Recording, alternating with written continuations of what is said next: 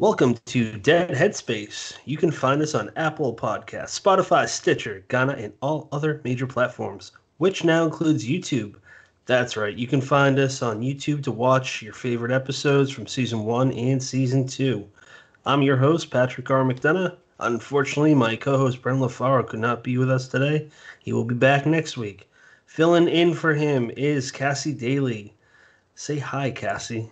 Hello. And today we're talking with the author of Black Mountain, the Isaiah Coleridge series, and quite a few more books, Laird Barron. Hi, Laird. Hey guys, thanks for having me on. Absolutely. Before we jump into the baseline question, how are you doing today, sir? After yesterday's unprecedented event. I'm here, just like I think everybody else, just sort of shell-shocked over the last few months about how things are going. Absolute craziness. Has it? Now, I'm not sure I've heard your writing process before. Do you write every day, or do you have a schedule? I write every day. My schedule, I try to be consistent with it, but basically what works for me, my sleep schedule is so strange that I work for a couple hours, take some time off, do other things, work for a couple hours. So I probably write for 6 or so hours every single day, but it's scattered throughout an 18-hour waking cycle. It's kind of how I do it. Oh, okay. That makes sense. Cassie, you want to take it away? Yeah, so the first question that we normally ask is pretty much standard across, all of our guests. So I want you to tell me a little bit about what got you into horror in general. And if you want to, talk about the crime stuff as well, you can. But I just want to know, like, the kind of gory details about what got you into the spooky stuff. Well, I started writing at a very young age, about 5 years old. It was before I could really even read. I barely knew my alphabet. And I was driven to write. That was something that was part of my DNA, I suppose. And I wrote throughout into my late teenage years. Actually, I wrote 3 or 4 novels, and definitely around 1 million words of fiction. And I would say about 80% of that was fantasy, maybe even 90% fantasy, science fiction, and some kind of hybrid of the two. Very little horror, but one thing that I was always good at was telling my brothers scary stories. We lived in a pretty remote setting. Our parents were gone quite frequently. And I liked to scare the living crap out of them with scary stories. That was my version of being responsible older brother. And then as years went by, in my late 20s, I got back into writing heavily again. And I was writing fantasy and science fiction once again. I wrote a fantasy novel, but as the novel progressed, it got darker and darker and darker until it was pretty much a horror novel, just in a high fantasy setting. And so I ended up trunking that novel. But while I was sort of stewing over edits and stuff, to decompress, I wrote a horror story, which turned out to be my first professionally published piece of fiction. And that was a story called Shiva, Open Your Eye, which is a cosmic horror, kind of an homage to Lovecraft at the time. I was like, I even wrote it with the 10 cent words and whatnot. And I got a really good reception. So I wrote another story called Old Virginia, another story called Hour of the Cyclops. So I wrote these 3 stories fairly close, in succession, and they did well. And I said, maybe this is what I'm supposed to be doing. And that's basically how I got into horror. What's really interesting for me about it professionally is that I was sitting with Gordon Van Gelder pretty early on in my career. This is probably like 2003 or 2004. And he was just asking me about what I planned to do with my writing, because at that point I'd sold 3 or 4 stories. And he said, "Are you going to continue?" And I said, "Yeah, I've always written. I've just now started trying to sell stuff. So, seems like a great combo." And he said, "Well, I introduce you to people, or I describe you as a horror writer, because that's kind of the niche that you fit in my magazine. Are you comfortable with that? Some people don't like that." And I said, "No, I was kind of isolated from the literary community at that time, and so I had very little conception of all the infighting that goes on amongst the genres and the rules and the etiquette and all the protocol and all that." And I said, "Yeah, hell yeah, I'm a horror writer. That's fine." He said, "Great. And he said, you really should, until you establish yourself, stick with the genre, write a few more stories. And because he gave me some cautionary tales about authors who skipped around. He said, if you care about establishing yourself and kind of gaining this identity, he goes, and then later on you can write whatever you want. He goes, look at Stephen King. He goes, but because Stephen King turns into Stephen King. It's not Stephen King, the horror author, anymore. It's Stephen King. And he said other writers, obviously less famous writers, have done that. And so that's pretty much how I developed my career as a horror writer. But what I've discovered is that it really, on top of just being, good at it or good enough to sell, that really is my, it's not something I read a lot growing up compared to crime or some of the other genres, but I really do love writing horror. It sneaks into stuff, even when I'm doing crime fiction, the horror sneaks in. That's really cool. What about crime? You said that you read a lot of crime. Was Right. there one or a series of crime authors that you really took to at a young age? Grew up reading. This funny thing is, when I was younger, up until probably in my teens, I didn't really, except for really famous authors, I didn't pay attention to who I was reading. We had trunks and trunks of books. And I, obviously I would look at, it's a Frank Yerby smut, it's Harold Robbins, more smut. But generally speaking, I didn't really, this would sound really odd, but I didn't really pay attention to who I was reading unless it was a famous writer. So I have discovered, like in my 30s, 40s, and now 50s, that, wow, I read this book a long time ago. But the stuff, so I read a lot of stuff that if I ran across again, I go, yeah, that's part of the reason that I became the writer that I am, is because I read people like this, these house authors and whatnot. But so I want to give them a little credit, even though I can't always name them. But as far as authors that really stuck with me when I was growing up, it would be people like Chandler, Leonard. That's when I was really, really young, reading guys like that. John D. MacDonald at a very young age. And then later on, when I was in my late teens, and then from into my 20s and 30s, I got into Elroy and some of the more modern authors. Like today, I'm reading J. Todd Scott, for example, who's a really great writer out of Putnam. Is there any other crime? Did you read Blacktop Wasteland? I have not read that yet, but I've heard nothing but wonderful things about it. I'm pretty excited. And also, I'm Twitter friends with Cosby, and I'm really excited that he's had such great success. You guys are fun to just generally be a spectator of, because you both are smart sons of bitches, and then you tend to say stuff that I kind of want to project about. Mainly so recently, it's been modern events, but I love it because there's no combat in it. If you have a brain, there's no way to combat what you guys are saying, because you nail it. And that's what you guys do in your writing. Like with Sean, with Blacktop Wasteland, it's gritty. There's no fats. There's no fat with Blood Standard either. It's exciting. It's a run. It's a race, or what have you. And there's hints of horror in both of them. In some extents, I could see it going further. Cassie, when we had Sean on, was talking about how if he pushed the limit a little bit further with Blacktop Wasteland, she could have totally saw it being a horror instead of a crime. Now with Blood Standard, I'm curious. Did you go into that series, or let's go back to just book one? Did you go into that thinking this is gonna be a crime, or did you just say, I like this character, I want to see where it goes? No, it was extremely calculated. The character wasn't calculated. The character, I've said it several times now, he basically is the guy who won the audition, because I knew that I was going to write kind of a hard-edged or a hard-boiled crime novel.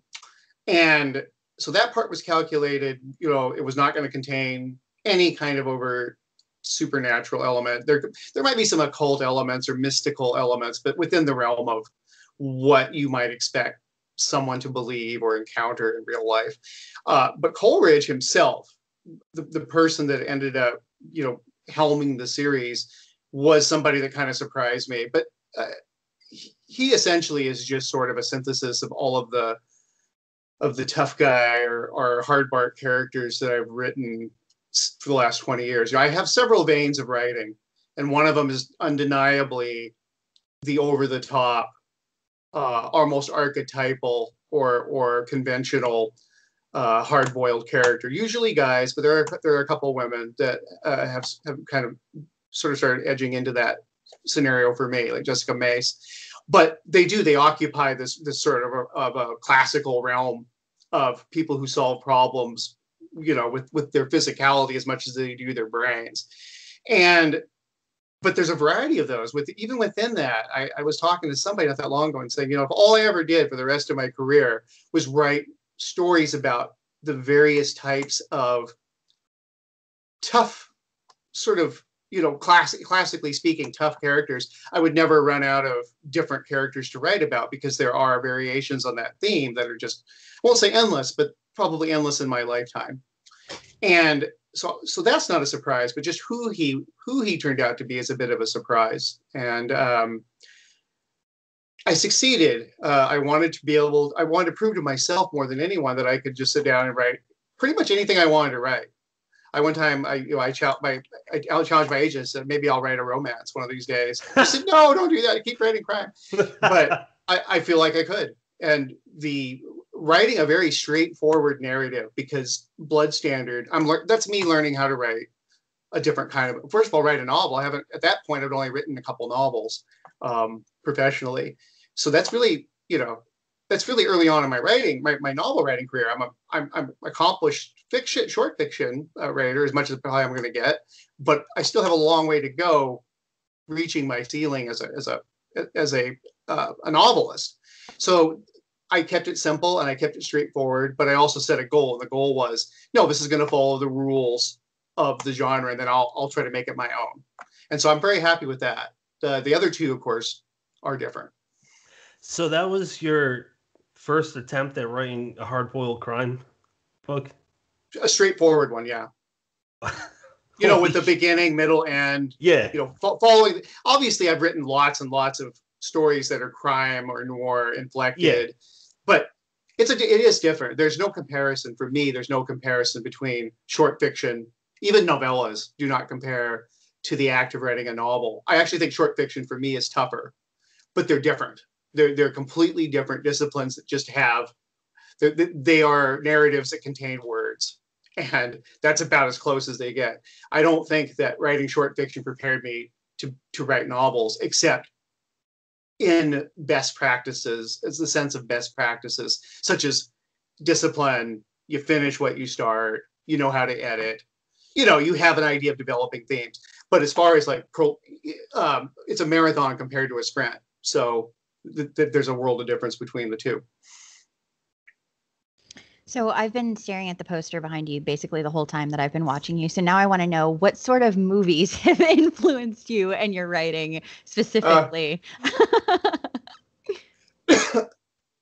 Well, what's interesting is I would have to say, speaking to cinema or the other arts, literature, music, whatever, the visual arts, I'm often, I would have to say that most of my inspiration comes from non-horror. I feel like I'm better as a horror writer because horror is probably like third or fourth or fifth even on my influence as a whole, taken as a whole.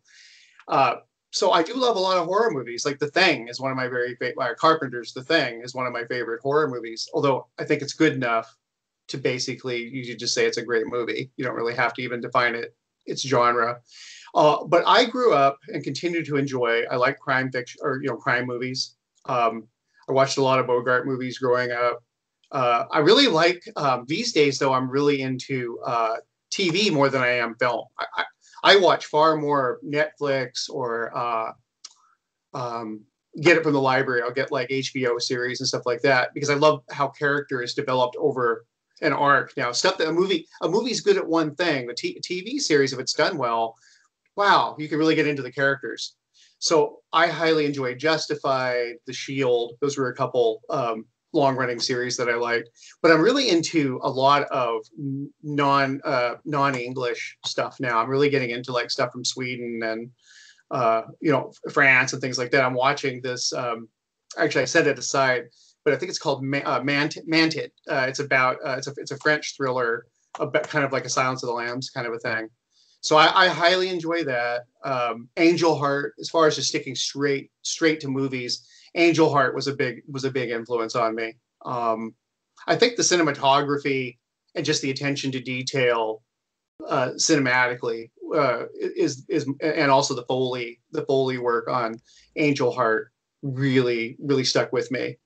I take stuff from movies or, like I said, from other visual arts and try to translate that into my own stories. Like, the sound effects, somebody's chewing gum or they're lighting a cigarette or whatever. How do you convey that? Or what don't you try to convey as a writer? A lot of times it's what you leave out. So when I'm watching a movie, I have to say, a lot of times I'm watching it as much for picking up on cues and techniques as I am in pure enjoyment. Yeah, I can't remember the book that I read, but when I first started writing myself, I read a lot of how-tos, and one of them said that basically when you look at your daily life as if it were being narrated, you're thinking of, as you just said, how would you describe the texture of this? How would you describe your senses? How would you describe someone walking by? Or how's their volume when they're whispering or talking? It makes life so much more interesting, especially the boring parts, because it's actually it actually makes it not so boring after all. So that's pretty neat, man. Because I never thought of that until I read that in whatever that book was. But for any new writer that may be listening, I think that's kind of something you're like, oh yeah, that's a good point. Cassie, did you have anything else on this subject? I just think it's really cool that a lot of the people that we ask that, like, they have these specific things that they can point to in their past that they're like, this is what made me love horror. This is why I do this. And you're just like, dude, I fell into it. Like, I don't know. It just started happening and it worked out. And I think that's really cool because that's like, it's very organic. It's not something like intentional. Like, you didn't intentionally go out to do that. Like, it just happened, which I don't know. I think it takes a lot of talent to be able to do something accidentally almost that people love and that are like, whoa, that's great. You should keep doing this thing. That's so cool. That's really, I appreciate that you sort of zeroing in on the organic part, because that's, how should I put this? I used to describe my writing process as, and there's still some truth to this, but say 10 or 12 years, 13 years ago, about the time I came out with my first collection, I was talking, I believe, to Jeff Vandermeer, and he asked me to describe my writing process, and just in general terms. And I said, I look at it like a shortwave radio operator that you're trying to get signal out of static, and then transcribe it. That's kind of how so that my the creative aspect is how I translate, not so much the original idea. I don't know if we even have any original ideas, but I get these, dreams or listening to a conversation, whatever. But the analogy is it's like these little ghost signals coming through, and it's mostly static, but every now and then there's a burst of something semi-intelligible. And then my job is to transcribe it and then edit it into and add my own interpretation to it, because it's not always coherent. And so I'm kind of like this translator. And that's how I used to sort of feel about my writing. And to some degree, I do, but it's gotten a lot more complicated for me because I'm juggling a lot more creatively than I used to. I used to just brute force my way through stories. And by that, I mean, they had subtext, or they tried to have some sort of thematic unity or something, or unity of effect or something like that. But I pretty much didn't think about it. I just bowled my way through from beginning, middle, and then I would suture the action scenes or the set pieces together later. And there's nothing wrong with that, but that was just how I did it. These days, I actually am a lot stronger because I've been doing this for a long time, and I've developed the psychological musculature or the creative musculature to have endurance and stamina and more strength, more skill. And so I do try to vary my approach, but also even within a story is to be constantly rotating the more and more plates and doing more things. And then the trick is that nobody can see that, hopefully. I think that's the true secret of a really great writer. The people that I admire, you can't tell how much they're juggling until you go back. It just looks simple. And you go back and you go, wow, there's a lot more stuff going on in here than I ever dreamed. And this is the 5th time I've read this book. But to the question of being organic, these days I actually look at a lot of my process as I have a seed of an idea and I'll write it down. I might even write a page that gets thrown away later, but I'll write a page and I look at that almost like pouring water on the seed, and then just walk away from it. I've had stories at this point. I've walked away for 15 years and then went back and boom, finished them in a few days or a few weeks. And the reason that I couldn't do it before then, because I'll go back multiple times over the years and go, nope, not ready. It's because I've learned to just not force anything, just let it be. And that's an organic process. It literally, the story matures on its own. And then it's very similar to the whole idea of translating earlier, right? This is just another version of it. Instead of sifting through signals that I have no control over, I just have to wait for them to come. I have to wait for this thing to grow so that I can harvest it or cut it out of the morass that it's buried in, or deliver it. And that, so, but it all is kind of the same thing, right? There's the idea, and then there's the artist, and the artist is, I think some artists feel like they're in complete control of it. I have much to what you were saying, Cassie. My feeling is I'm almost like a midwife or a nurse or something. I'm like interpreting this stuff and I'm helping it come into the world, but I don't know that I necessarily have a great responsibility for creating it in the first place, because it didn't spring from nothing. It came from Martin Cruz Smith, who's another thriller writer I love, or it was Elmore Leonard, or Stephen King and Lovecraft, and Shirley Jackson. And so it's this amalgamation of all these different people, and something that they said or did has created this response in me. My turn? I thought, no, I mean, I didn't know if you wanted to say something or if I was going to say something. I couldn't tell because you unmuted. So it's hard with signals. I'm trying to, do you want me to, because I can talk if you want me to talk. You don't want me to talk? Was that a no? Oh, sorry. That was confusing. I meant, no, I don't want to, interrupt you. No, I'm good. I've got this.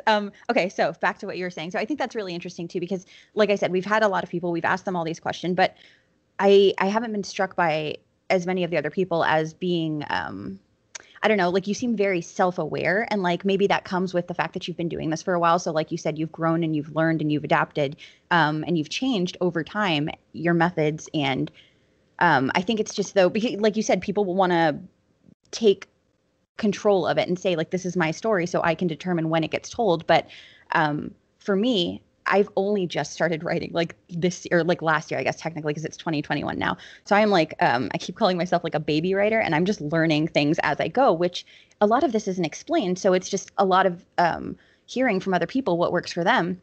And a lot of the people that I hear from, it's sometimes discouraging for me, because I'm like, that's not how it is for me. Like, I feel like I get like an idea and then I just kind of sit on it for a really long time. And I do, like you said, like I write it down, what I just call like a quick outline, and then I just let it sit. And then like, I just randomly come back and I'm like, no, I don't know what happens here. And then I'll go back again, and it could take like a few weeks, or it could take like a couple of months. And then I can get it done in like a matter of hours, just suddenly. And it's not like I've been thinking of it. It's not like it's been like something I've intentionally tried to do. It just happened.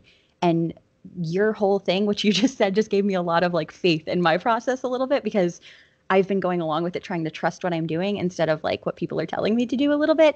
And that sounds like that's what you're doing. Like you're like, this is what works for me. This is what I've been doing. This is what I like. And you keep doing that, and it keeps working, which I think is incredible. And that's very inspiring for me. So I hope that that's what happens with me too, eventually. Just if I may just respond to that, that's one thing that I firmly believe, and why I still give advice, because everybody always asks for advice. But I've gotten old enough to realize that advice, no matter who's giving it or how accurate it is for them, and for individuals hearing this advice, it's not for everyone. There is no writer that can tell you how to do it. They can only tell you what they've done. And that's kind of my point about this whole organic thing versus interpreting signals thing. Just as an example, I've changed over the last 13 years how I perceive this, and yet there's some truth to both of those things for me still. But there's other things I'm not going to get into that I go through with writing. If that's true for me, in other words, if there's all these facets to writing for me, I'm sure that there are either very few facets for other people or more for other people. In other words, there's a variation on this. And that's the only thing I know to be true, is that there's a huge difference between best practice and mechanics, because there are some things that are pretty rote that are better than others, but they don't have a tendency to have anything though to do with deep creative process. They have things to do with, hey, be polite when you send your query letter in, or follow the guidelines or things like that. Or ultimately, if and also there's this conflation between writing and publishing, and I think that's one of the biggest traps that people fall into, especially early on when you don't have a lot of stories written or published, is that you get in this, and it's foisted upon us to get into this kind of almost like death spiral. Like, I've got to write something to get it published so I can write something else to get it published. I got to have inventory so I can sell it. The reality of it is, when you first start, and I'm talking about for just genre fiction, I'm not talking about being a newspaper reporter or something. If you're writing for publication, you have to keep in mind that publication and writing are related but separate endeavors. And when you first start, you're probably better off, I think, and this is a best practice thing, just focusing on your writing more than you are what's going to happen to your writing. I do think that if you're going to be a published writer, if that is your aspiration, and that's usually when I'm talking to people in these kinds of scenarios, I just sort of automatically assume that we're all wanting to be published at some point, if we haven't been, or get better if we aren't better, or we'd like to be better. The bottom line is, though, how you get published is different from how you write, but if you're going to write for publication, you do have to learn how to synergize those two things. In other words, getting rejected and accepted and being edited by editors will make your writing a lot better. It's just that you can't rush the beginning. If you're not lucky and start publishing right out of the gate, you just really need to be very patient and perfect your writing as much as you can, rather than be constantly worried about who you're submitting it to. And I know it's really difficult. It's easy to say, but that, I think there's some truth to that, is if you work on your writing above everything else will ultimately take care of itself as you go along. I like that. Yeah. And I think that's a really good note for people who might be listening, who are new at writing and who have just started with the hopes of being published. I know that, like, a lot of the time when I'm writing stuff, it feels more like, I don't know, just dealing with my own like brain stuff, and so I can actually like get it out, and I like sharing it a lot, but the publishing aspect of it that's not super high for me on like the priority aspect, just because I don't know why. I honestly don't know why. Like, it would be cool and it would be great, and of course I would love to see like 1,000,000 books with my name and everything like that, like anybody would, but also I think the idea of people being able to read it and just tell me what they think of it, like, that's still so new for me, and being able to grow and learn from every person who gives me feedback, that's still such a new thing that I'm like, oh, this is so cool. Or, oh, like, oh my God, I'm too soft for this, I'm not ready. Like, I don't know if I can hear this yet. So it's, I think it's really good that there's like this fostering of like encouragement for people who are just writing to write, not necessarily because they want to make a living off of it, or because they want to be published and like have a book in Barnes and Noble, like some folks who have a lot of books in Barnes and Noble. That's not necessarily what you have to do, and I think that's really cool of you to say, and like kind of, I don't know, validate for people. Good. I believe that wholeheartedly. That writing, for me, writing to write is the critical part. I'm just lucky enough to be able to sell stuff, but I never lose sight of the fact that they're separate endeavors. No, yeah, for sure, and it's really cool that you don't seem to lose sight of who you were when you first started too. Like, you seem very aware of how far you've come, and you're like, no, like, this is how this started. Like, it wasn't always like this, which some people do over time lose sight of that. And they're like, no, like, I mean, I can't speak for any of the super famous writers out right now, but I'm sure that there are some out there who are like, I am this person and I am like the end all be all and I'm awesome now. Anybody would love me. And that's, no matter how famous you are, that's not going to be true. So I think it's cool to remember where you came from at all times. Agreed. I don't have a question. That was just For me, it took me 6 years until I got published. I got a lot of rejections. I got a lot of advice. So I'm right there. I'm right there with you. Where it takes time. I mean, I'm always trying to get better. You should always strive for that. So yeah, I echo what Cassie said. That's great advice. I want to go back to finished stories. Walking back to it. I don't have one where it held off for 15 years, but I did have similar scenario where last November 2019 for NaNoWriMo. That was my first time that I tried that. I was like, why not? And I had this screenplay that I wrote when I was 13 to 16. It took me 3 years to write this slasher screenplay, and I'm like, I like it. I want to see it into a book. I finally did it, and 13 years later, I'm like, it's a while, but it felt right and it flew out of me. So I haven't heard anyone else say that before on this show. So I think that's also important to kind of point out that you shouldn't rush it. The writer of Mad Men, I listened to an interview with him, and he was saying how he had he wrote the first pilot, kept it in his briefcase, brought it with him everywhere. It took him 7 years to sell it, and that he emphasized that it's more important to not say, if I don't sell it by this date, I'm a failure, because you don't know when that date is. That's right. I'd like to talk about something that you've brought up. I think I heard you mention it on Ink Heist, but I can't recall precisely if that was it. But slush piles. I've heard you say that slush pile reading was pretty much a critical point in your development as a writer. Am I misremembering that?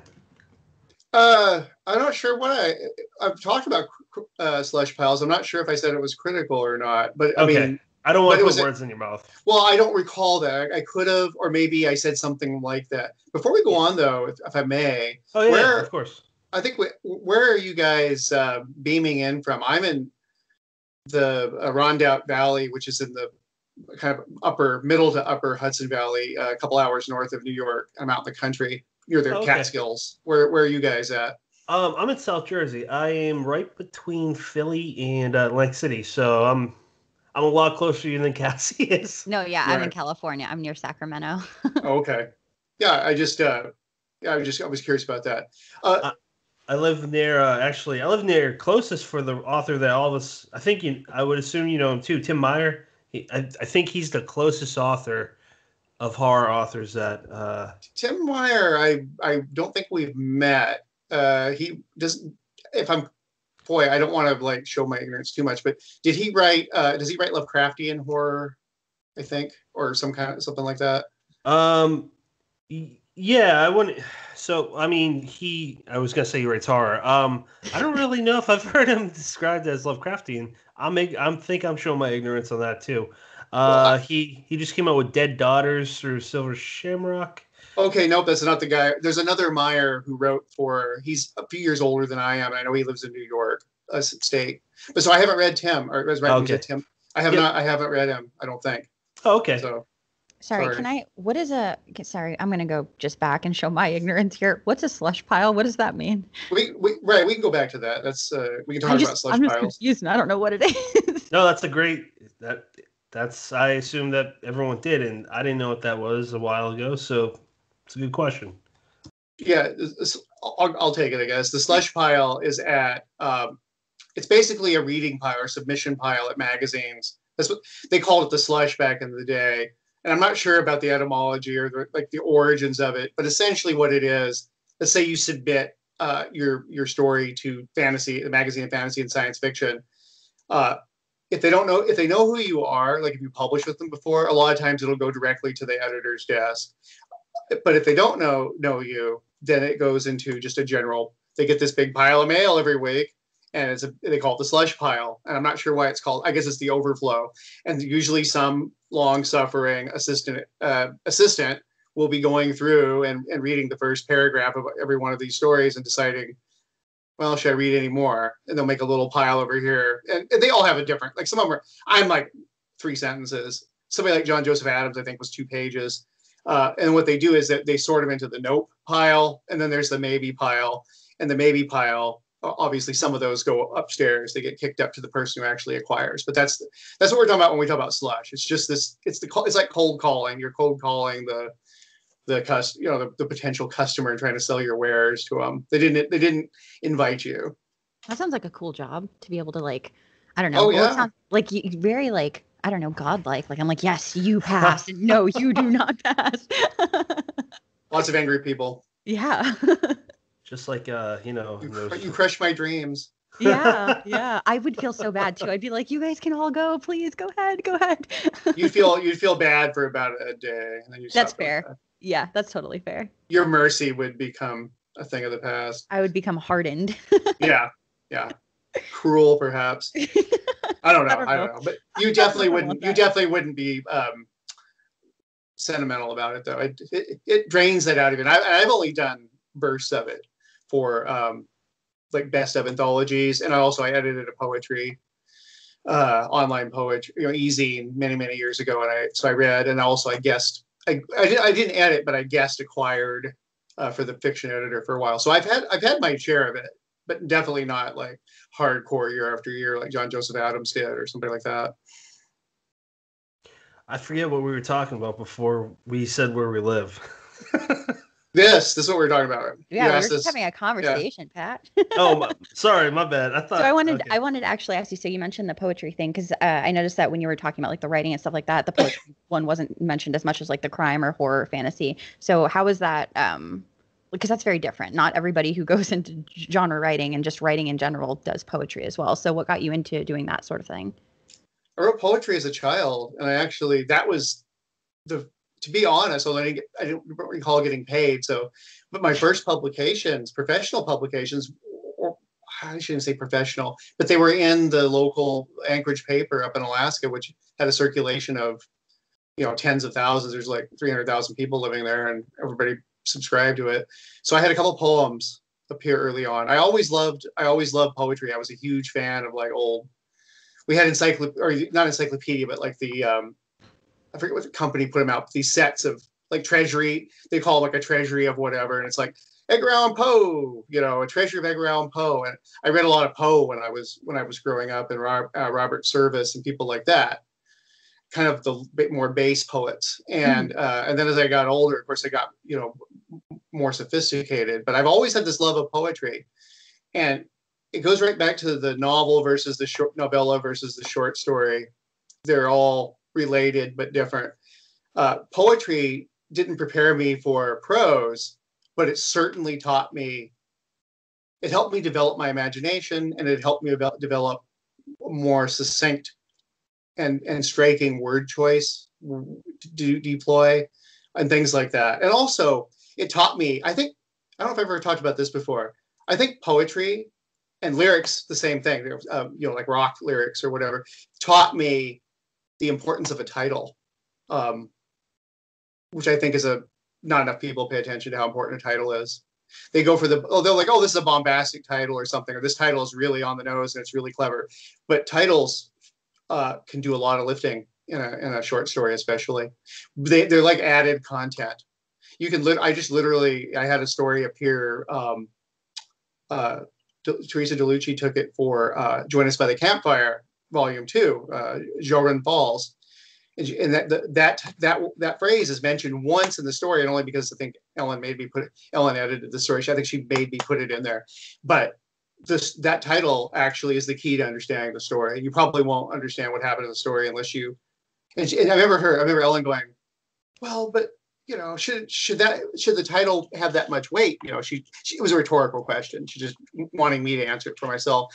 And I said, we live in the era of Google. If they're too lazy to Google the title, they don't deserve to understand the story. She goes, Laird, that is just, I don't know if you can have that. I said, well, that's just how I feel about it. And she laughed and maybe put some stuff in to clarify it just slightly, but not much. In that case, the title is actually crucial to understanding the story. You don't have to. It's just, but it's a key. And I realized that in a lot of music, for example, the title is a key. For the musician will have a title that a phrase that doesn't appear in the lyrics whatsoever, but it's a key to understanding what they meant by that song.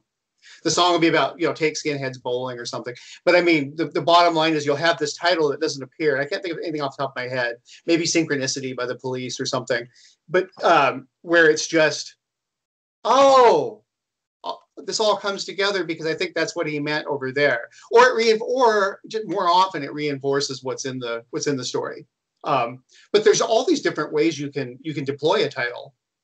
the obvious ways, but the not so obvious. I've named many stories things that people go, "Why'd you name it that?" I'm like, you need to read the story again and then go look up that title and then start figuring out. And every time somebody will come back and go, "Yeah, okay, I get it now."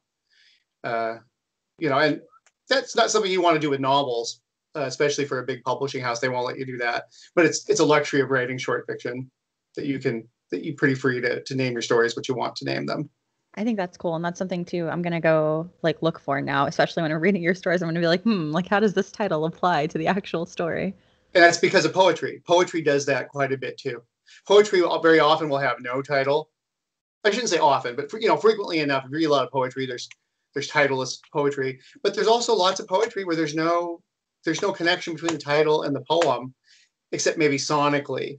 Or it's like abstract painting. It's a Jackson Pollock dripping that maybe it doesn't really direct. It just puts you in a headspace. Everything's from how the words sound in your head to how they're placed on the page. I mean, poetry, that's another thing poetry taught me. When somebody reads, you can't tell how, or narrates a poem, you can't tell, unless it's in front of you, how it was arranged. But a lot of poets are very meticulous about. E. Cummings, perfect example. You'll have certain a certain rhythm to how the words are appearing on the page, and then it'll be offset over here another line. But when you hear him read it aloud, there's actually no nuance. I'm not a linguist, but it doesn't appear to always be nuance. It's this deal about how it affects your brain chemistry, how it affects you neurologically when you perceive it. And I really do feel that that's something I got from poetry, is that if you're clever or writing with intent, it's like a little dose of something that I'm slipping into your mind. And yeah, and I don't even mean be clever, but I mean it's just it actually does have there is a physical reaction that we have. It's the whole Skinner box thing, right? We're playing video games and doing the same freaking thing over and over for hundreds of hours, but you get a dopamine rush every time you hear the ding and you level up. I think that words on the page can do that to you as well. And I think the most subtle way you can do it, the most in your face and yet subtle way, is a title. Because the title, it's in your face if it's bombastic, but it's subtle because you see it and you skip down and you start reading. In other words, it's expected. And so to me, the expected is when you can really fuck with people, is when you come at them right in their face, right from the front, right? Like, "Hi, I'm coming, hand extended. I'm coming here to get you. And here's the knife in my other hand." You're not reacting to it because you're paralyzed. That would be one example. That it does something to your brain chemistry. I don't know, that's my perception of it. I don't know if that's true or not. It's how I feel about it. What about remind me what the title is for one of your recent anthologies with Doug Morano? Oh, Miscreations, Gods and Monsters. And I had Yep, Gods, Monstrosities, and Other Horrors. Yep. Right. Great anthology. I've really been lucky. A lot of the anthologies I have been in are really good. Like, I enjoy read. But that's a really great one. That's all A plus. I think so. Can you please remind me what the title was? Because I know that it was like a tongue twister. Yeah, it's kind of a joke title. Ode to Jode the Toad. I think it's my only rhyming title. Is there any meaning behind that? I have not read that, to be clear, in case it's not obvious. The ode part is sort of doing some heavy, is basically open to interpretation, but it's a fantasy story. So it's set in a high fantasy. Jack Vance, Michael Moorcock, Roger Zelazny, when he was doing fantasy. It's this alternate universe, alternate Earth, really. And there are creatures that, very rare, but there are creatures that are archetypes of their species. In this case, it's a toad, and he's about the size of a grizzly bear, and he's an assassin, and he can speak. In other words, he's anthropomorphized. So right. His name is Jode. Or actually, his name is Neck, but he worships this toad god, the god of slithering things called Jode. Oh, okay. It makes sense. I love the title, though, man. I'm gonna take us back to when you used to live in Alaska. You told me a funny story. Well, Actually, I don't know why I said it was funny. You told me an interesting story about your brother and a moose. So I'd like to actually hear it if you don't mind.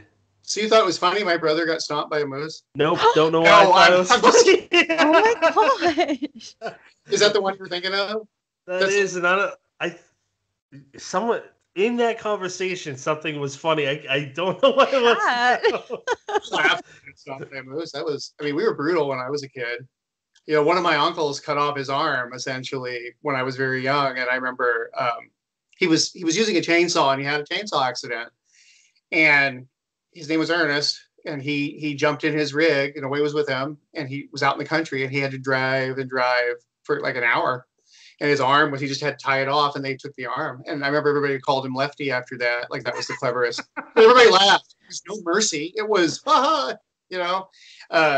So for better or for worse, that's kind of how my family was, the extended family.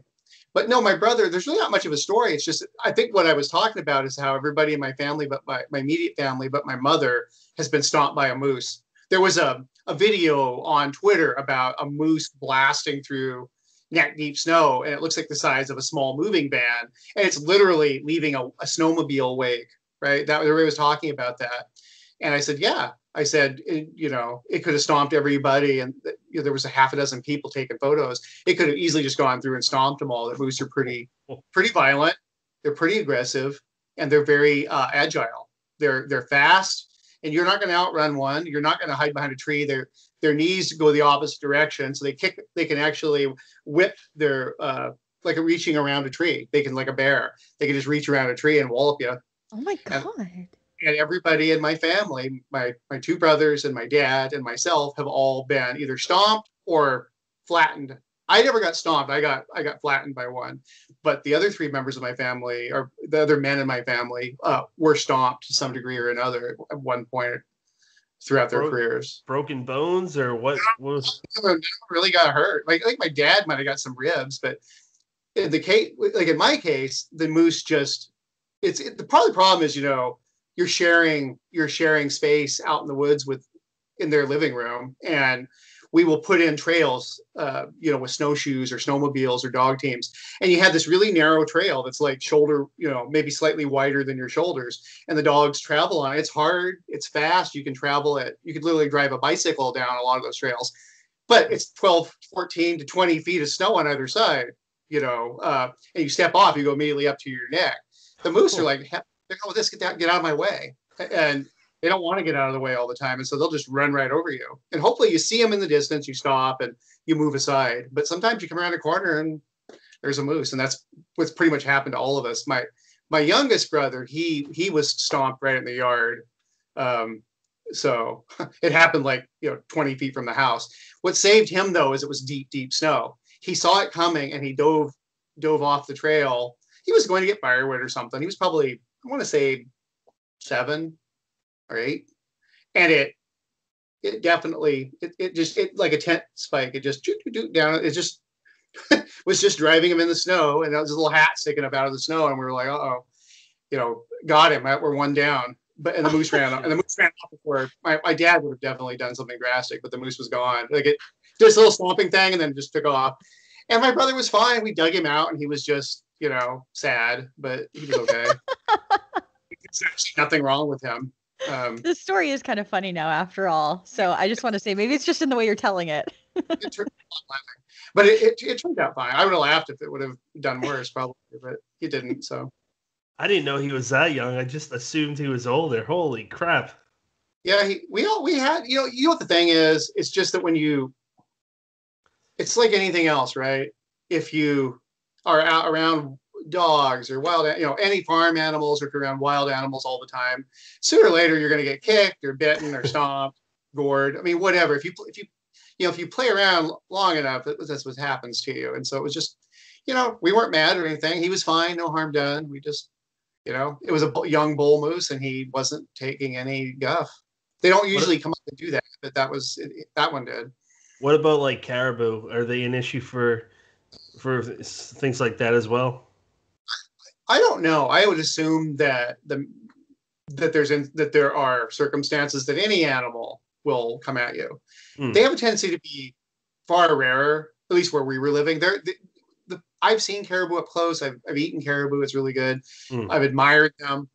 But generally they resided in places that we weren't where they were. So I have a lot less experience with them.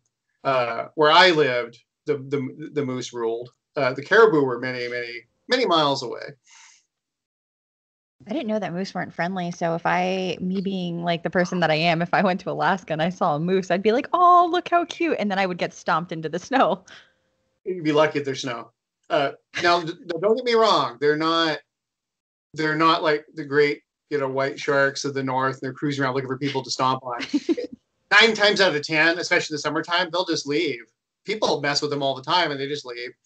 But they can be ornery, and they can be ornery frequently enough. They do a lot more damage to people than bears. Bears occasionally maul somebody or eat somebody. Moose stomp on somebody like frequently, like multiple times a year. Somebody gets kicked or stomped or run over by a moose. So take that, do that with what you will. It's good to know. Yeah, do not go up and mess with them. They can kill you. I'll see them from afar and like take a picture with the zoom function, I think. There you go. Yeah. That's what I advise. Safety first. Oh, okay. Me. Iditarod. I was curious about that. Can you, what was that experience like? And is that a full-time job? I don't know really anything about it. Yeah, the sport has changed over the years. Back when I was a kid, you got to keep in mind this is the 70s and 80s when I was a kid, and I stuck with when I left home in the late 80s. I stuck with, sled dogs and that kind of living out in the woods and all that for another 5 or 6 years. And then eventually I left. But for us, and for actually most people that used to participate in like racing and stuff, hooking up a team and competing against other teams, anywhere from 50 miles to 1,200 miles in the Iditarod, was actually mostly just an expression of freighting. A lot of people had dogs for travel. That's how you got around. You're not walking 80 miles and you don't have a snowmobile. You might have a dog team. And yeah. And then of course it started changing. By the time I got out of it in the mid 90s, early 90s, it had kind of transitioned from something that a lot of natives were racing, indigenous Alaskans were racing, people with their backyard, just scruffy and spot, these backyard kennels, to something that very wealthy people, specialty bloodlines, people from Norway, or Scandinavia in general were coming over. And so when I got out, it had transitioned from how yacht racing, how boat racing used to be, the America's Cup back in the ancient times when it first started. Anybody with a dinghy essentially could go out there and do it. And by the end, these days, the America's Cup is a bunch of rich people with special, it's a multi-billion, maybe even $billion operation. Wow. And so it changed over the years. I haven't been involved in it for over, 25 years now, 26 years now. This is, over half my life, I haven't been involved. But yeah, I would say that not so much racing the Iditarod, but just being with my dogs and training them had a lot of influence on my ability to be a consistent rider. And by that, it's because of the discipline. It's really, riding every day, as you guys know, is not always fun. You're not living on adrenaline with your great idea. You're punching the keyboard, going and then deleting it. I always say, I had a good day today. I deleted 1,000 words. My girlfriend's always like, how many did you do today? I said, I deleted about 1,000. She's like, okay, it's okay. I guess we're making progress. But, and that's how training the dogs were. We go over it's like marathon running. If you're going to go do a big race, 100-mile race, for example, you need to be doing 20, 30-mile runs all the time. And you're doing them over the same trails, and everybody gets bored because you're seeing the same trails. The moose attack is like the exciting thing that happened. And so what it taught me, though, is you go out there, no matter how you feel about it, if you're cold, tired, don't want to do it, get the sniffles today, I would still drag my, dogs need to be taken care of. And that never ends. That's what it's like with any farm. Doesn't matter how you feel, the animals, they're not machines, you don't, they don't oil them, fuel them, and then put them under a tarp. I mean, they're like us, they're like kids. You're taking care of them all the time. And so it taught me a certain level of responsibility, and it taught me some mental toughness. I think physically it probably destroyed me over the years just because I got pneumonia and stuff like that. But mentally, I think it made me a lot tougher. And of course, I survived a couple incidents that I think have sort of, I don't know if they've affected my writing, but they certainly affect my, I don't give a fuck about titles, for example, or things like that. I'm like, nah, that thing that happened to me back in '93, I don't care about the little thing. I care about the little things, but I don't obsess over, I don't worry about stuff, that kind of stuff anymore. Makes sense. So I want to jump to conventions because I'm curious to hear how you started, which ones you started going to, the evolution of your experience with them over the years. Man, and here's back to advice, right? How should I put this? I think, and I don't really know. I'm in a weird position because I'm kind of like, established, right? And so stuff that might be true for me now isn't necessarily true for Cassie or for you or somebody else who's earlier in their career, their evolution. So I don't want to say anything like this is the end all be all, but I will say this. I think that conventions can be a trap, and be careful about the trap aspect of conventions. I think conventions are hard on people who are not vivacious or can put on, like, I'm kind of, believe it or not, I'm sort of an introvert, but I can, like a performer, I can put on my armor and I can go do my job. I can speak, I can hold forth. Not everybody can do that. Some people literally are paralyzed when they go to these conventions because they have imposter syndrome, or they don't know anybody, or they just don't do well. They're heavily introverted or whatever. And so I think conventions can be a really bad first experience interacting with the writing community if you're not prepared.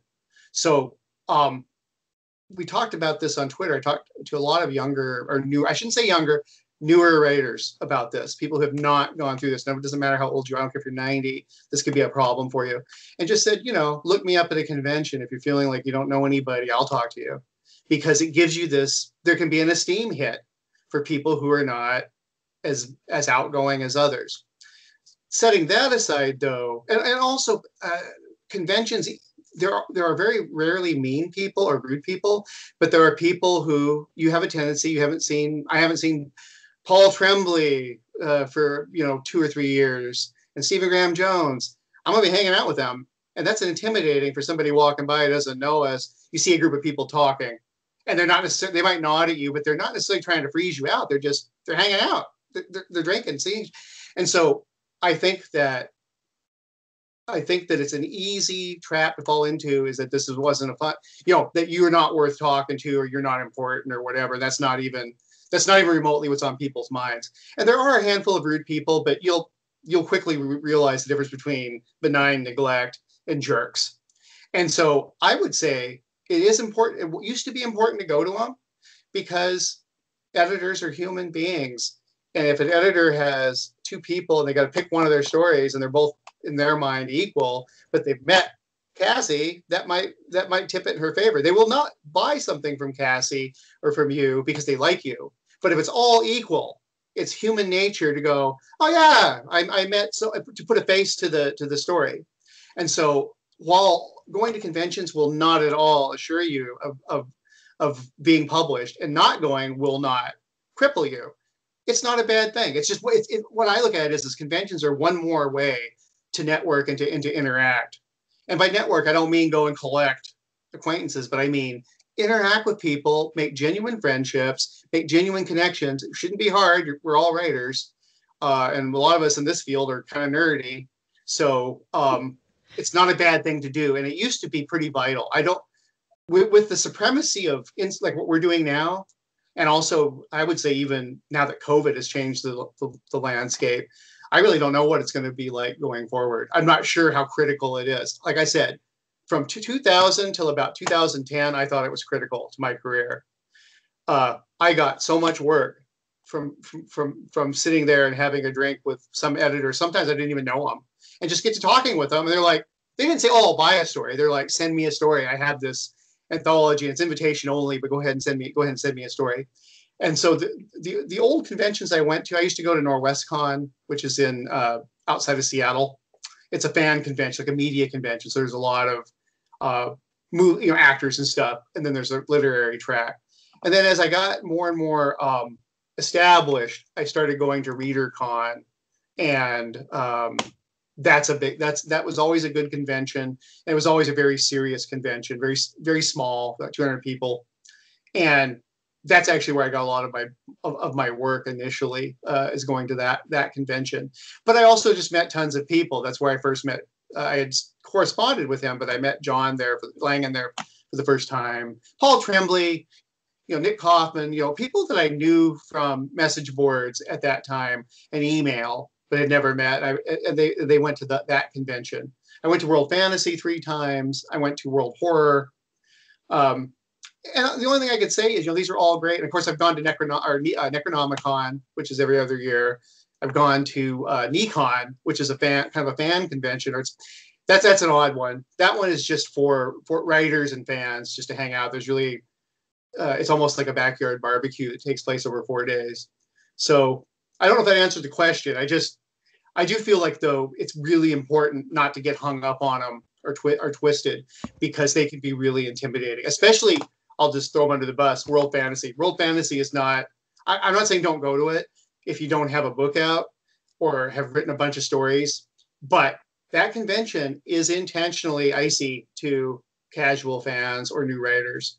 It is expensive, and it is it's basically one of those deals where it's very cliquish, and it's designed for business, essentially.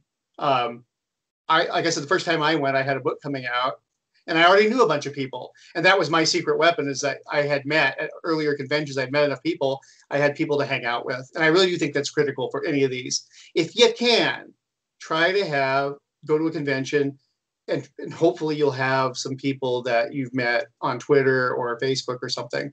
I really do think it's important, because I have read so many really heartbreaking stories from people who go to these conventions who are, newer and just had a horrible time. And 90% of the time, it wasn't because one person was a jerk. It was because they felt unwanted. And that's a bad feeling. Do you think then, so if you were giving tips to like somebody who's new, who was thinking about doing that, not specifically even to me, because I have a lot of social anxiety. And so the idea of conventions makes me very nervous. Sure. But even just going to them to meet like my favorite authors and stuff like that, that is like overwhelming for me. But if you were giving people advice on like, if they were like, this is it, I'm going to do it. COVID's not a thing, I'm going to go, like Right. Your top sort of advice pieces, it would be then to try to know people beforehand if you can. But then if they don't, like, would you say that they should just kind of like walk up to people and introduce themselves? Yeah. You just walk right up. And you know what? You belong. I would go in with the idea that you belong there. I don't care who you are. I don't care if you're a writer. And the jerks sort themselves out. If you go up and you meet jerks, I'm sorry that happened, but you know what? Then you move on to the next. There's very few jerks. Most people will be really sweet, and I would say over half of them will say, "Hey, have a chair, sit down." But just you belong. Don't act like you belong there. You do belong there. And if I could go back to myself, the first couple of conventions I went to, I had no fun at all because I didn't know anybody, and I was really shy about walking up and talking to people. And talk to people. Authors love, ask, especially if you know who they are, you know anything about their writing. And obviously, you're not going to know everybody at a convention. But yeah, if you know about an author's writing, walk up. They'll tell you all about it. Sure. Tell me about your novel. And then you can just walk off, get a drink, come back, and they're still going on. So there you go. But you belong, and act like it, or buy into that. That's important. That reminds me of a story that Todd Kiesling told me, man, where he walked up to his first one at Nikon in 2016, and Frank Michaels Arrington told him, he said, "You're one of us." That's right. And I'm sorry, go ahead. No, I don't know how I was going to end that. I was just going to say he's a well-respected reviewer for a reason, so that's a big deal. And to hear you say that, I hope that newer people to conventions, myself included, gets a reassurance that that should be the attitude. Well, I'll just tell you guys, whomever's going to watch this, down the road or is watching this, obviously there are times where people are doing something and you got to give them their space. But generally speaking, when writers are sitting around kibitzing, in the con suite or they're out in the bar or whatever, I can tell you without reservation, me, John Langan, Paul Tremblay, I'll just those three right there. You walk up anytime, and we will talk to you. That's not even, so if you're ever worried or something, you recognize us, come up to us. You will be welcomed into the group. That's not even, and we can introduce you to other people. That's actually one of the things, like I'll give John, Paul does it too, but I've watched John do it. John will take people who know no one, and once he figures that out, he'll introduce them to everybody he can. This is my friend, Patrick, or whomever. This is my buddy Laird. This is what we do. So if you take, I don't know what good advice I have, but if you ever see me or John or Paul at a convention, just come up to us, and say hi. Cassie, you heard it. Laird said I'm his buddy. No, I heard it. Here. No, that's a guarantee for your money back. You will not be turned away, and you will. That's be awesome, though. Like our friend. That is good to know. Yeah, and I know there's other writers. If I started thinking about it, there are a bunch of other writers that I would say as well. I'm very close to those two guys, and we've had this conversation, and we're very adamant about that. I think we've become more and more conscious of just how tough it is. I have. I know John has, because I talked to him about it recently, that interacting socially can be dicey. And there's a whole lot of, I don't belong here. Who am I? And that's just, I understand that because I felt that way too. If I were to go to a crime convention, I know very few crime authors. I guarantee you, I would be nervous. I don't know anybody, but it's just a tough thing to go through. It is. So that something that you said actually made me think. So since you've been doing this for a while, like you said, you've got a lot of experience. I want to know your experience with how using, because you mentioned message boards at first and like how you guys used to talk. How has it changed like through social media over the years? And as a writer, like how do you use social media differently now than you did before? I used to use social media. It was just hobbyist. I used it to actually, I made a bunch of friends. Like Nick Kaufman was somebody I could toss out there, great horror writer, a good person. He was one of the first people I met, and I remember seeing him in person at World Horror Convention in 2006. And what a relief, because he was one of the only people that I knew, and I knew him from the message board. But back then, it was just pretty much just kibitz. These days, there is still that element. I personally am at the point where I just use like Twitter. Two reasons. One, I'm not allowed not to have a Twitter presence. That's just my agents would have a heart attack. I shouldn't say they would have a heart attack, but they wouldn't be pleased if I just, did not have a presence to vaunt on social media. But I have a tendency to use it very little for what it's really intended for these days, which is promotion. Because I figure the best promotion is just be, bitching about the political state, or talking about your favorite football team, or talking about books you read. I mean, nothing has gotten me to read other writers more quickly than I jibe with their taste in music or literature or whatever it is. In other words, I've read people and said, wow, we both like the same band. I wonder if their writing's like blah, blah, blah. I've very seldom been swayed to ever pick up anything because someone was flogging it on social media. I'm not naysaying that. I'm just, my reaction to it as a fellow writer is the more you tell me about your thing, the more likely I'm just going to zone it out. You're not going to convince me to buy your book because you retweeted, a sale on it every 2 hours. And I do think a lot of people are not very savvy with how they use it because there's few ways to use it right, but there's lots of ways to use it wrong. And I just feel like a lot of people use it to flog. And for me, I pretty much just use it to interact with my readers and my colleagues, and to, tell Josh Hawley what I think of his voting practices, things like that, or whomever. It could be any of these guys. But back in the day, it was pretty much just, it was almost, I won't say formal, but I feel like in the mid-aughts, it was for just like having flame wars or joke threads and stuff. There's a real self-awareness now of branding and things like that, which another thing I don't really agree with, but at least not for myself. It's not my preference. But yeah, there is a huge self-awareness that has crept in, and rightfully so. One false move on social media, and you might open up a can of worms that you can't close again. I don't necessarily believe that lots of people have had their careers ruined for saying the wrong thing, but I have seen daily people deleting shit they said because, yeah, that was not really a wise thing to say. So the self-awareness part, back in the day, nobody cared. Nobody cared. They put anything on the message board. These days, amongst professionals, I think, or people that are posting under their real names and have jobs and whatnot, employers who might care what they're tweeting, I do see a lot more self-awareness.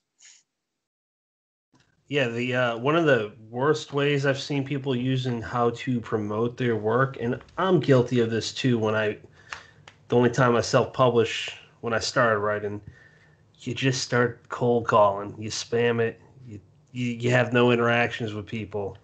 That's pretty much an instant. I need to get you away from me right away. That's like an instant mute when you're like, I have that so often. Like, I'll post a selfie or something, and somebody is like, "Hey, I heard you like rainbows. My book has a rainbow cover. Do you want to read it?" And I was like, I wasn't even talking about books here. Come on, man. I mentioned rainbow on page 300. Yeah. I read Gravity's Rainbow. It's wild. It is so wild. You see that a lot. And so I thought that's why I asked you specifically about social media, because I did notice that you do post a lot of stuff. I mean, a lot recently, especially like a lot of political stuff, but you don't self-promote a lot yourself. Like, you're not posting your book. You're not saying, here's my stuff, read it. You're not saying, here's my short story and the latest thing, which, and I'm not knocking. I mean, you guys have all seen my stuff. Like, I post a million self-promo things a day. So I'm not knocking anybody who does that, but I thought it was interesting that it was a different approach that you do. Yeah, well, here's the thing. You have a duty, an obligation to your publisher to help them sell the book.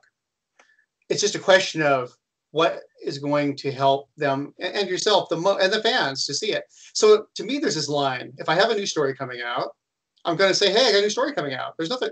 I like to see that. When one of my mutuals on Twitter says, hey, my new story is in whatever anthology, I want to hear that. Mm-hmm. I don't knock people for periodically, I don't care if it's even once a day, mentioning that they got something new coming out. That you should. You owe it to your, there's a fine line, but you absolutely, you're not doing anybody any favors by never mentioning that you have things for sale. It's just that I think a lot of times, there's a difference between advertising and spam. Mm-hmm. And the bottom line is, like, I have a lot of companies that I like. I don't mind when they send me the occasional, hey, there's a sale on something, but you do it 2, 3, 4 times a day. And I start going, that's too much. And admittedly, everybody's got a different threshold. But I do think that, we all have a concept of what our threshold for spam is, but we all agree on there is some threshold. And so my feeling about it is, just how I do it is, if I have a new book out, I will, there's a window for when they get the most sales. You're going to hear about my book, but you're going to hear about it in the context of, oh, look, there's an interview, or this is a review. Like, there might be something else just beside buy the book. There may be some content there. And then after that, you're not going to hear about it. I don't advertise Worse Angels at all. I will occasionally, if it's on sale or there's a new review, and that's a new book that's 8 months old. That's how I do it. I don't feel like anybody really needs me. Cause I also feel like if you're interested in me and my writing, me mentioning periodically that I have something is all the notification that you really need. You don't need me trumpeting, that I have something. But I also have another philosophy about it. It has nothing to do. It doesn't align with marketing. What marketers will tell you. I believe in the thing called the long tail. Tail is in like a dog swishing its tail, his or her tail. People take years to catch up to you unless you're a best-selling author, or you're lucky in that they heard about your book and so they decided to read it first thing. You know what really happens to my books, for example? And I'm completely at peace with this, except for when I was kind of breaking out into the mainstream with the crime novels. And so people were buying them at airports and reading them on a plane. Generally speaking, throughout my career, someone will buy one of my books and they will read it 3 months later, 9 months later, 3 years later. I have lots of people who are just now reviewing my first book. And they would go, yeah, I bought this 10 years ago. I just never read it, because they have a pile of books. And it's one of those things that people don't like to admit, but most people don't, unless they just read a couple of books a year. In our field, horror, science fiction, fantasy, most readers don't read once a year or twice. They don't have their big three they read. They read a lot. Well, you would think, well, that means that they're going to get to you. No, they buy a lot. They borrow, steal, appropriate a lot. They have piles. I have books that it's taken me 7 to 8 years to get to. I just never got around to it because, you know what? I kept piling more books on, and then I kept, this thing and that thing. So here's the deal. For me, sustainability is the key. I'm not a best-selling author. I probably never will be. But I'm an author who, my books are all in print. Everything I've ever done, as far as I know, is still in print right now, which is pretty rare. Indigo Sequence is 13 years old. For a book from it, at the time, a small press, to still be in print all these years later and getting new printings periodically, that's great. It doesn't sell thousands of copies every year, but it sells at least hundreds. And what that means is I'm making money not on, hey, everybody buy my book, get out there and buy the book. I'm making money on, hey, you should try Laird Barron. Here's his catalog. And somebody who's never read me goes, I'll pick these 3 books that he wrote many years ago, and then maybe I'll buy his new book. And so that's how my philosophy about publishing, the publishing side of it. Yes, when a book first comes out or a story, due diligence, tell everybody, make sure everybody gets the word, because there'll be a bunch of impulse sales and things like that. But in general, I don't flog it, because I want to be that guy that people read. And whether they're reading my new book or whether they're reading an old one. And so far, that's kind of been my career, is just that I'm a established horror author who has a growing catalog. And it's kind of like if you have a hardware store, not to be crude, but you're selling hammers or whatever. You're not, unless you're doing a sale, you're not worried about how many hammers you sold today. You always got hammers. And they come by and they go, yeah, I was in the market for a hammer. And that's very much how I approach it. And it's a big relief, because I'm not, the publishing side of it does not interest me one bit. It just allows me to keep doing the thing that I like, and that is writing the stories. Yeah, that's perfect. Cassie, sorry, I jumped in. Did you have any other follow-ups to this? No, he answered all of my questions. Oh, okay. That was a good answer. Yeah. I think it's interesting, and it's just, it's cool, because I think my experience is more so, or my involvement, my interactions are with a lot of newer authors or indie authors who don't work with big publishers, or, who self-publish. And so I can see how your, the way that you do it works for you. And I can see how that makes sense, especially over the long term, like you're saying, and you have a whole backlog of work. And then I can also, on the same hand, see how for, some of the people that I see who are like, oh, I have this book coming out, and then they continue to promote it for like the next couple months, because that's their only book so far. Absolutely. And so, yeah. I do not, I've said it, I'm sure you guys take me at my word. I don't presume to be correct here. This is like how I interact with it. Somebody else might have great, and how I react to what people do. That doesn't, like, I don't like having my threshold for spam. Somebody else is like, oh, thank God, that was like the 10th time it got retweeted, and that's the one that I noticed. That it's true though. I'm not being sarcastic. That is how other people. So this is not gospel. This is just why I do what I do. The only thing I will say that may be something to think about, and this is even for independent authors, I just don't know if there's any way around it. I've had more than one agent who knows what they're doing, and more than one publicist tell me, unless you're just supremely gifted, or you have money to advertise, in other words, but if you just say you're Joe Blow, just unknown author who has no specific skills, you're just trying to get your stuff out there. It's a fool's errand to promote yourself, over promote yourself, because the bottom line is this is not what I'm saying. This is what they're saying, that the true promotion isn't you promoting yourself, it's other people promoting you. Yeah. So in other words, and I have seen some truth to this, that people who are independently publishing or just don't have a lot of stuff to sell, so they don't have a lot of name recognition, get that name recognition by being interesting people on social media. In other words, they provide content. They have a blog. They talk about things, and they find an audience. Then they can promote their stuff to the cows come home. I've noticed that does work. That's an interesting way to get your fiction sold, is to actually not try to sell your fiction. You are there. It's just that people, like I said earlier, if I'm interested in somebody, I'm interested in everything about them. Like if I'm clicking with someone on various interests, why wouldn't I be interested in what they write? They don't have to ask me to check out their writing, as long as they have a link to their to their Amazon page or their website or whatever it is. So that's the only thing I would say. I think I totally agree with you, Cassie, that it's definitely not. There's not like one way. There's not a true path. It's just that I have been told though that if you can, and maybe you don't have the option. See, that's the other thing, is when you don't have an option, what are you supposed to do? But if you can get other people, the trick is to get other people to be interested enough to promote you. That will do a lot more for you than you trying to drag the cart yourself. For sure. Yeah, no, and I definitely agree with that. And just because, so I've been a blogger for like 10 years before I decided to ever try like writing or anything. And I review books and stuff. So I can speak for that like there have been a lot of authors that I've worked with who were like, hey, look, this is my first book. Like I don't have anything written, but do you think like I could send you a review copy for consideration? And maybe if you like it, you can review it and tell people about it. And I've done it, and I've seen firsthand people buy it and say like, wow, like I would not have heard about this. This is awesome. And then seen it gain clout, and they put out more books. And I see that all the time. Like there are a lot of other review websites, a lot of other bloggers and stuff. And so like you said, that's a really good thing. And I can also speak for the fact that if you have something flashy, like rainbow hair, for example, people do tend to, at least they not, by your writing or anything specifically, but just they do tend to gravitate toward you to want to get to know more. Right.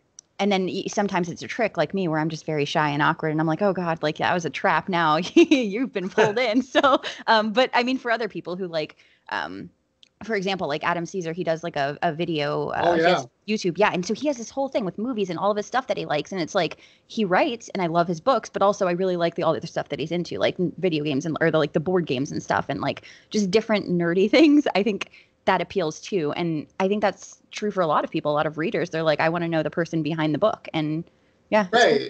He's really a nice guy, a great writer. Yes. And I also think that what he does is really, and like, once again, it's his thing, right? But I do think it's really effective, because I never get the impression, even when he had that, his book earlier, I guess it was earlier this year, but it seemed like 10 years ago. I know. But, was it Clown in a Cornfield? Mm-hmm. That's important. That was a big publisher, a big moment in his life. And he did promote it, but he promoted it with, I thought, really restraint and very classy. And he could get away with doing what he wants to do with it, because he has for years been like, hey, here's what I think about. In other words, I hate to use the word content, but for years he hasn't been barraging people with advertising. You go because he's funny and he's insightful and he has something to say about a lot of different things. Mm-hmm. I'm going to go learn something, or I'm going to get some wisdom laid on me about about this movie or whatever. And I think that's the way. To me, if you can do that, that's a really good way. A good way to do it is just to be. You're not there to try to flog your stuff. You're there because you're interacting with the community, and yes, you happen to be a craftsman or craftswoman or craftsperson.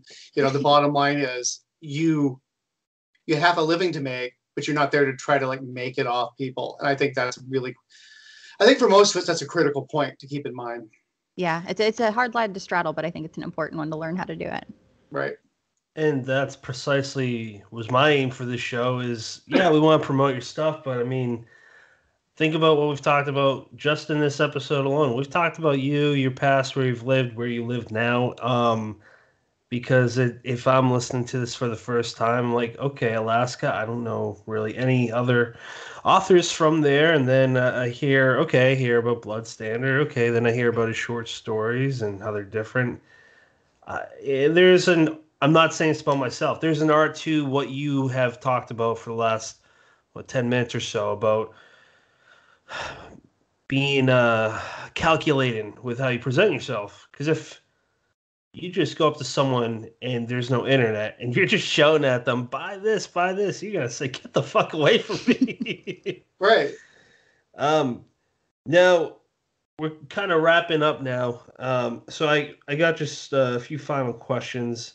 Sure. And if there's anything at the end that you'd like to talk about, please do so. But I'm curious, what are you reading right now? Oh, I'm glad you asked that because I get to talk about some good authors. I just read a piece. Let's see here. Now I'm gonna because I don't have my notes in front of me. Let's see. I provided quotes for Clint Smith. He wrote a collection called The Skeleton Melodies, which came out this year. Super great gothic horror. I hate to say gothic, but there is sort of a gothic sensibility. Weird horror. That's excellent. I'm reading Bo Johnson, who's a crime writer with some real dark, like, was very violent. He's awfully violent for a Canadian, but is that his upcoming one for Down and Out? I guess it's a collection. I'm reading that. I just read one called Brood, a novella. Actually, it's not a novella. It's probably a novelette, but it's on Amazon. It's being sold on Amazon by a small press. It's called Brood by Mark Anthony Smith, which is really weird, like a really psychedelic, weird story. Like I said, there's a guy named Pierce Hansen. I've forgotten the title. I think it's called In the Thick of Things, but it's Pierce Hansen. It's a very short story. It's a kind of an adventure horror story. It was maybe even a science fiction element. Pierce Hansen's somebody that I really like. He's kind of a cult author, and he writes a lot of crime, but they have this weird and horror inflection throughout them. So and I can't really tell you who he reminds me of. He's like almost too generous. He has his own thing going. But Pierce Hansen, if anybody listening, Pierce Hansen is a really interesting. He's got some stuff available on Amazon that I think was published through Tor or something years ago. But one of them was. I mean, he was affiliated with Tor at one time. I mean, this guy's a really great writer. It's just, I don't think a lot of people have heard of him. And I've also been reading, actually, let's see here. I just finished this.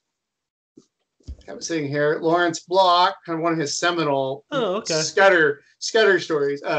When the Sacred Gin Mill closes, Mike Davis of Lovecraft E-Zine has been on my case for years to read it. Because he goes, well, have you ever read Block? And I said, well, as a kid, I read a lot of Block, but I don't remember specifics. I was a kid. I was like, I would read one of those in a day and then be on to the Western. But he said, I don't think I ever read that particular one. He said, you got to read that one. And for years, this has gone on. Finally, he sent it to me. And then I've had it for over a year. And I'm like, I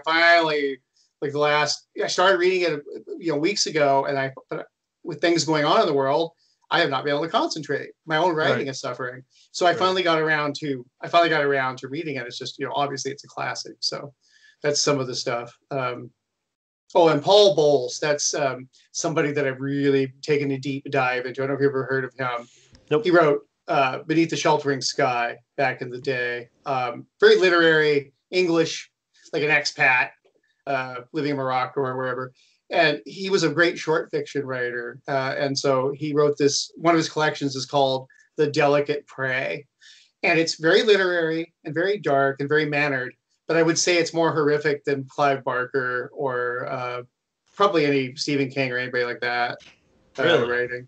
It's not there's only vague supernatural intrusions in a handful of his stories. But the horror, it's more horrific than almost anything I've ever encountered. Especially when you read the collection, like there's 17 stories, so they're all fairly short, with the exception of a couple. Like he's the guy that tell you a story in 10, 12 pages, no problem. Yet they're languid and they take their time. But when you read them, it's more than the sum of its parts. You aren't going to get the full effect of Bowles by reading a story. You need to sit down and, if you're interested, and read, half a dozen of them, or even just do the collection if you like it. And you'll have this disquieted sensation. You'll be disquieted, as I have been. I read Beneath the Sheltering Sky when I was a kid, but I didn't really place him. I just got into his short fiction for real this summer, and it still bothers me. I just got done with his collected work, which is basically all his stuff. It's pretty smashing in the sense of the British sense, but also what it does to your psyche. It really, I don't know that you want to sit there and read a whole book, but you definitely, if you delve into them a bit, you're going to, especially as an author, it's going to work some kind of chemical changes on you. Wow. Interesting. Cassie, what are you reading? First, I'm just going to say I'm glad that you said that you've had trouble focusing recently reading, because same, and that makes me feel better because it's been so hard like the last like year or so. I have to force it. I have to like sit down and be like, okay, like don't talk to me to my boyfriend. And I'm like, keep the dogs. Like I have to focus on this and like not do anything else. And also I have to leave my phone in another room because I'm terrible. Like I'll just check Twitter without even realizing I'm checking Twitter. Okay. But so recently, the most recent thing, I think the book that I read was Come Closer by Sarah Gran. It was the one about like possession and stuff, which I thought was cool. It's not super long. And I think that that's helped me a lot with novella length things. Like I've been able to get through them. Short story collections too. I've been trying to read like a couple of short stories in a different collection every night. So it's been working out, but sometimes then it's like, oh wait, which collection did this belong to? And so I think I should probably stick to one. And then aside from that, I finished Fanged Dandelion by Eric. I don't know if you say his name LaRocca or LaRocca, but that's, you know what? I'm glad you mentioned him. Not to step on that. I'm actually reading a manuscript by him as well. Oh, what are you reading? It's actually I don't have the title right in front of me, but actually I don't have it in front of me. It's a long title. Wish I could find it. I'd have to dig through my files. Is it one that he already came out with, or one that he's coming out? No. It's a manuscript. Oh. So wait a minute. Hold on. Oh, you know I don't know the title is because it's he hasn't. He doesn't. It's not a formatted manuscript. It's TSTWB. And I guess I can't remember, the Shadows or something. So I haven't run into the story that takes that title, but there's no actual title. It's just a bunch of it's like an acronym. Oh, but okay. So I'm just slowly getting into that, and I've read like the first 2 stories. So that's really, I'm interested. But I might quote that. I might give him a quote for that. The problem is I get lots and lots of manuscripts, and so it turns into what can I quote that I feel like I can quote, but also just how many have I done? I can only do. But anyway, so back to what you were saying. Sorry. No. I thought that was interesting because I do also I see a lot of people asking about like blurbs and stuff, or like people posting them for other people, and I'm always like, how does that happen? Like, do they just ask them to do it? That's wild. Can we focus on that real quick? Because I've heard other authors, not to interrupt you, Cassie, but I'd be very interested to hear. First off, what the frequency is with how often people ask you, and just what your threshold is. I'll use that word. What's your threshold per year, if you will? Absolutely, Cassie. Why don't you finish your thought, and I'll go into that. Oh, the poetry collection is really good. It's my first time reading anything by him, so it's my first brush with his like writing, and I was like, oh, this is really nice. So So you're reading something different than I am. Okay. Yeah. It's the poetry collection. So it was published by, I think it's Domain. Oh, right. Yeah, and it's I didn't know I didn't know much going into it because I haven't read anything by him, but I'd seen a couple of other people post that he had some books come out this last year that they liked, and so I saw that and I was like, oh, let me try to read it, and I really liked it. It was really good. There were a lot of quotes that I pulled from it that I saved. So yeah. Good. Domain Publishing. Yeah. Okay. You said Domain. That's I believe they're the ones that also published the author I mentioned earlier that wrote Brood. Oh, really? Yeah. So Smith. Yeah. So, okay. They do the short Yes. books. Yeah. Yep. That's a weird story, you guys. I sent him a little quote, but it's definitely not for everybody. But I do think it's worth reading if you're a horror. Okay. It's bizarre. I did write it down. Yeah. It's bizarre. So yeah.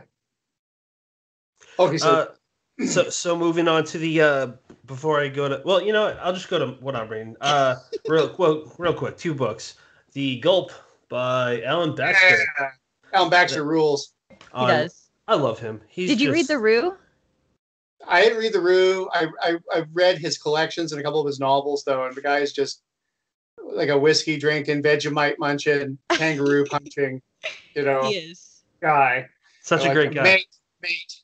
No, I just like him as him. I wouldn't care if his writing was, if I didn't like his writing at all, but I happen to like his writing too. So no, that's awesome. Agreed. No, he's a very good guy. And if you do read The Rue, you'll see a couple of familiar names pop up. Me, Cassie, and Brennan are in it. We are. Die. I'm sure they die. Somebody dies. Maybe quite a few people die. Yeah. Okay, sorry, I interrupted you that time.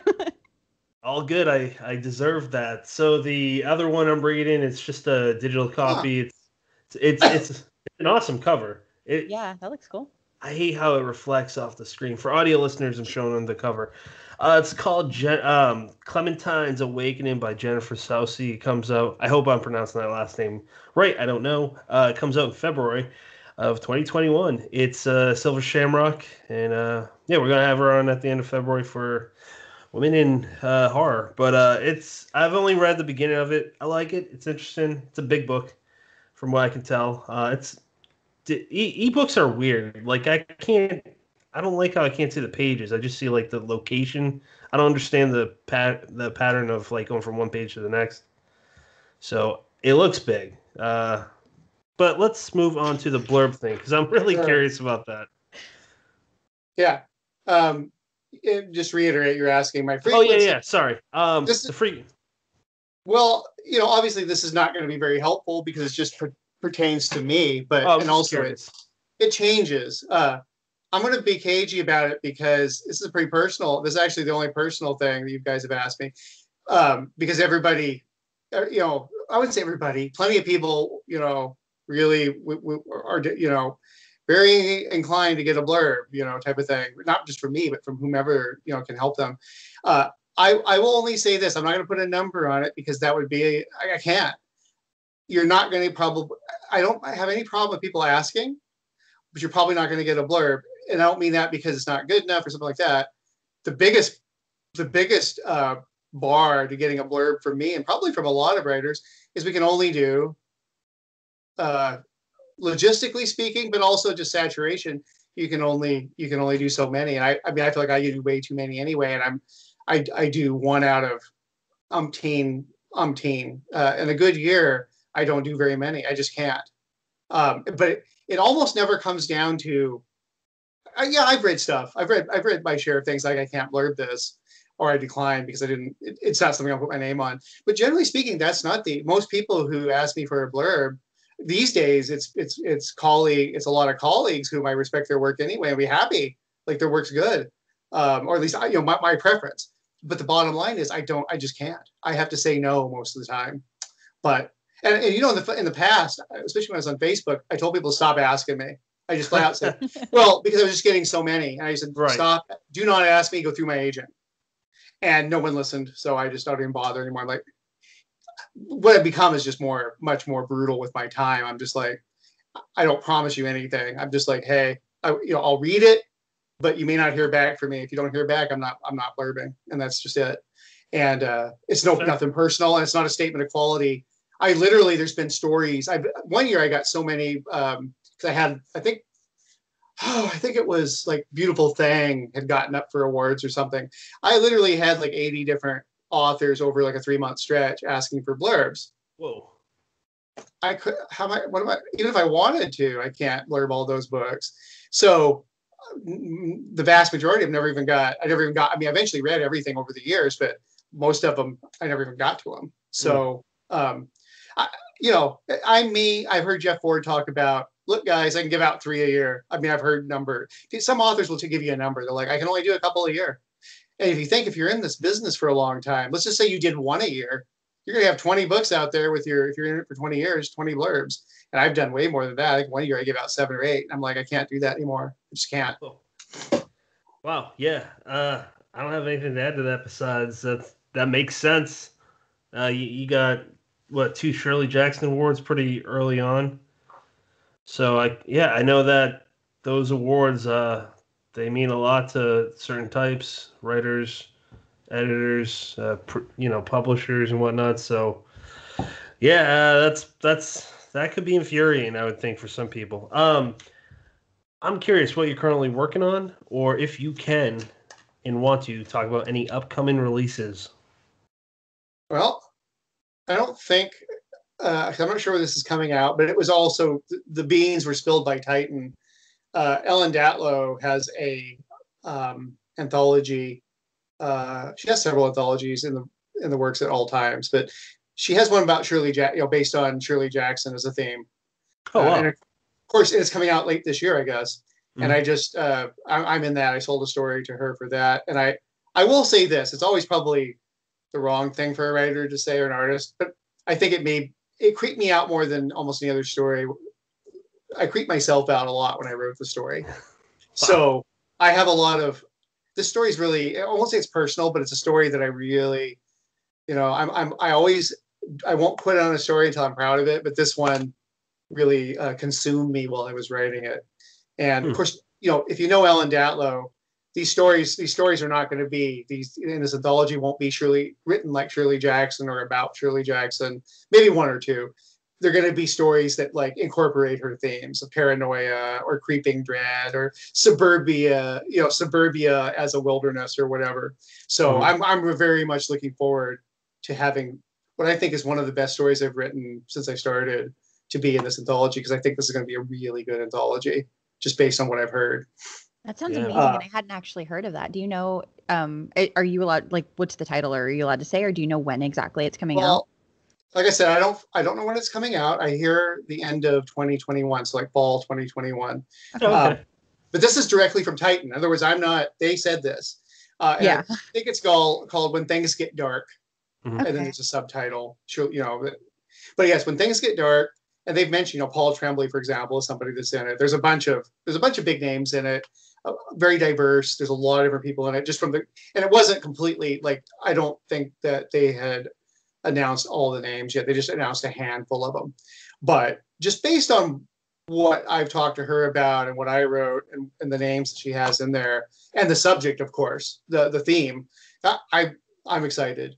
I'm not always excited this way. This is an anthology that I'm like, oh, this could be a very special anthology. So I hope it. Fingers crossed. That's how it goes down. And I don't have anything else coming out that I can talk about. I do have a lot of things that are going to come out though. I'm getting pretty close to wrapping up my next collection. Nice. I don't know. I'm hoping that sometime this year I'll have it done, but I probably wouldn't. Depending on the problem with selling a collection is if you have a couple stories you want, but they're under exclusivity contracts.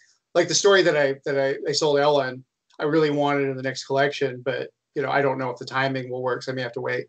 But I'm very close to wrapping it up, and I'm very far along in completing a collection of fantasy, like secondary world fantasy horror stories, like a fairy tale kind of a setting. And that would be a couple more years, but I'm writing a bunch of stories for that. So I'm working on a stack of stories, and then I have a in that fantasy setting, I'm also working on slowly a novel. Fantastic. Cassie, before I ask the final question, do you have any other questions? No, I don't. I think I asked everything. I rambled a lot. We're good. Laird, before I ask the final question, is there anything that you want to cover? Any shout-outs? Anything that you desire that we have not asked yet?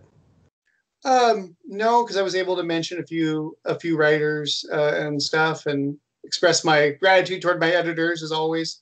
I guess the only thing I would say is thanks for listening and or watching. Okay. Yeah, great. I hope as many people as we've ever had watch and listen, because this is one of the first episodes for season 2. First time we'll have the video that we've been recording for, I don't know, a long time, 4 or 5 months, maybe longer.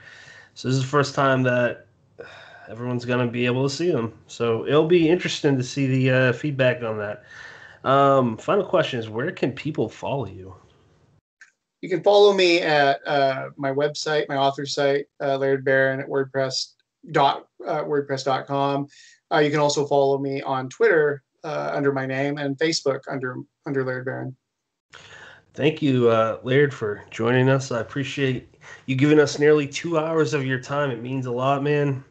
I'm excited for that anthology with Ellen. That sounds incredible. I can't wait until that comes out.